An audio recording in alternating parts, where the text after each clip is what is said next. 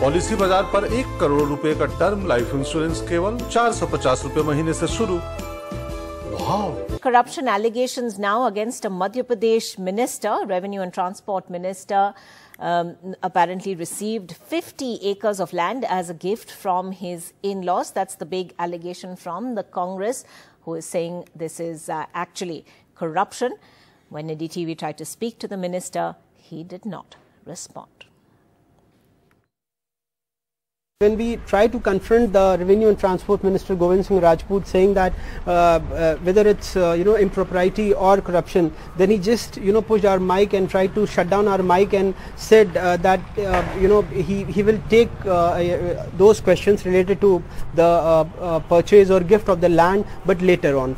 But when we tried and find it out that the land was bought from Kalpana Singhai in Bhapel village, which is the ancestral village of his relatives. It is around 80 kilometers. So they came all the way to 80 kilometers, purchased the land of more than 50 acres and then gifted the land to the minister and his family members. Well, as you can see, the minister just tried to push off our mic, but unofficially he spoke to few of media people, not us, and he said that there is no impropriety or there is no corruption, as blood relatives can donate the land or they can gift the land, but he is from the same revenue department, and as per the definition of the revenue department, blood relationship is only son or father or mother or daughter.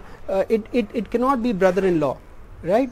And we also find it out when we were searching those papers that there are around 20 to 22 registries, and few of the registries are more than 9 hectares of land, but few more than 15 registries are of very small land size, like half hectare or 1.5 hectares. And when we try to gather the details, we came to know that as per the act of Bhu